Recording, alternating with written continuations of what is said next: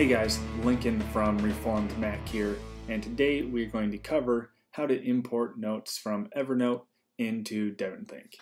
Our first step is to go up to File, scroll down to Import, and then go to Notes from Evernote. Once we pulled that up, we can select notebooks, or we can use Shift and grab multiple notebooks, or we can even use the Command button and then click individual notebooks from different areas of our Evernote library.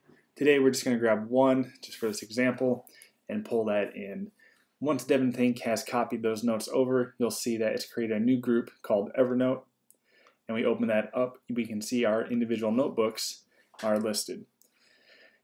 Quick note here, make sure you check your notes, especially the ones that are web pages. We can see here this one pulled in just fine. However, compared to this one, the preconditions of intelligibility, and you see that all we got is a partial web page.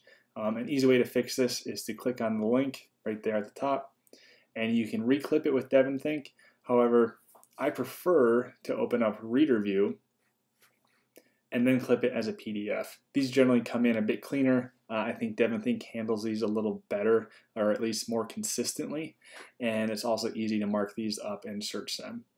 And go ahead and clip that. DEVONthink will drop it in the inbox of our choice, and there we go. A very nice, clean, easy to read note that's also easy to mark up and save. Alright guys, if you have any questions, leave it in the comments below. If you like what you see, if you want to see more, give us a thumbs up and subscribe. Thank you.